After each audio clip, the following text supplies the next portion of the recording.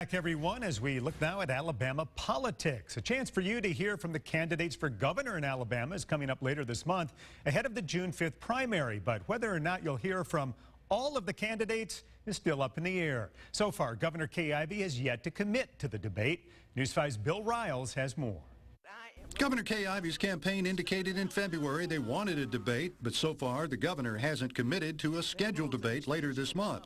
I am focused on letting people know my record, and I go wherever I can schedule going, but I've got to govern first, and sometimes there are conflicts on when they want to debate, but my job first is to govern and be responsive to the people. That's what Ivey told our CBS affiliate WHNT in Huntsville yesterday.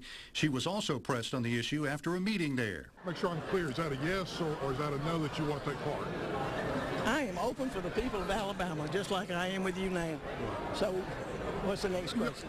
Other GOP candidates, Huntsville Mayor Tommy Battle, Evangelist Scott Dawson, and Alabama Senator Bill Hightower of Mobile agreed to take part in the April 18th event in Birmingham. Huntsville Mayor Tommy Battle, who has called for a series of debates, wants Ivey to debate. He says all of the candidates should be able to tell their stories and talk about their records. Reporting from the newsroom, Bill Riles, WKRG News 5 local coverage you can count on.